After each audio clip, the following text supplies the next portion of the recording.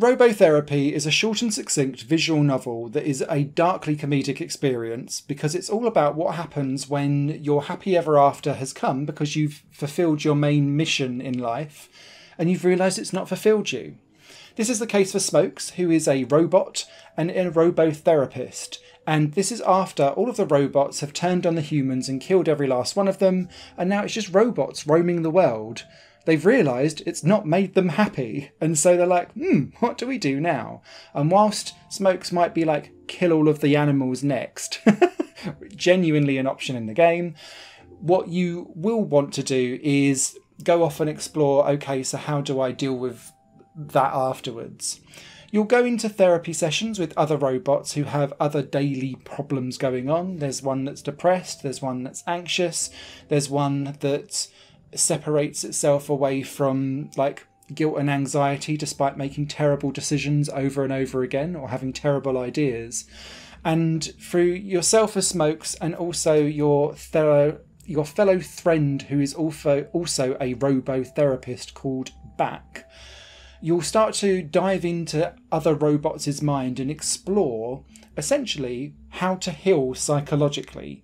And it's like a 1, 2, 3 step of trying to learn how to be empathetic, how to listen, how to silence your inner critic. And it will take you through with these different patients, like a real basic deconstruction of, oh, okay, I can flip an idea on its head and see the beauty in something that's quite negative, for example. In doing so, as it's teaching robots how to do it, and they're just like, does not compute, this is stupid, it's still negative anyway.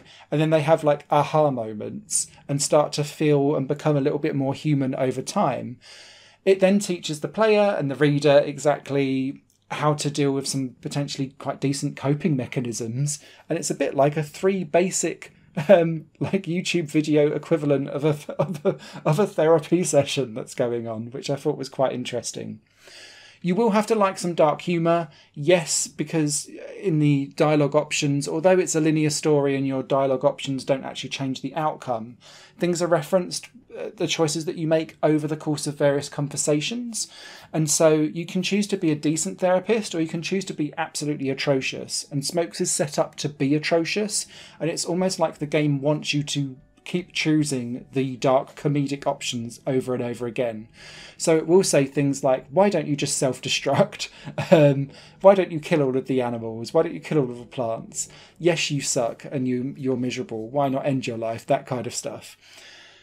If you don't enjoy that kind of humour and you translate it too literally, I don't think this game will be for you at all. However, if you kind of take the dark comedic tones as they're meant to kind of really be quite harsh and clumsy, then I think you'll enjoy yourselves as you go through Robotherapy.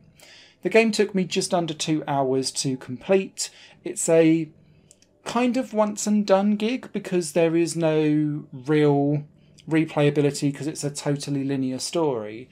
However, it has then been a really great experience and made me think a bit more about that, particularly inner critic and being very self-critical, which is something that I personally think about all the time.